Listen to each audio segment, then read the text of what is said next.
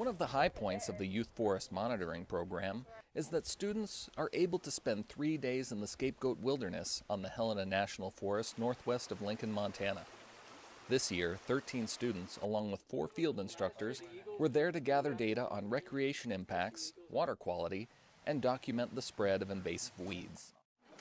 In addition to measuring stream and soil health near Webb Lake, the students also visited nearby Hart Lake to look for amphibians. The number of amphibians and the diversity of species they find can help Forest Service officials determine water quality. After gathering the data, the students then compare their information with data students have gathered in past years and later present their findings to Forest Service officials, elected officials, and the public.